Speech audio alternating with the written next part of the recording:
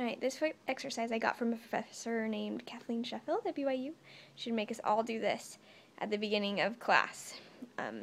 So you curl your foot in, your ankle in a supine position. So supine is this way, and pronation is this way. So lots of times in ballet we want to pronate our feet this way, but there's there's value in balancing it so that you have the strength on either side. So we scrunch left, open to the right, including our toes, and circle left around. Again, left, open right, circle all the way around. Do that a few more times. In, open, around. Now you're going to do the opposite. Scrunch to the right as much as you can, this way with your toes. Now open to the left. Now circle to the right.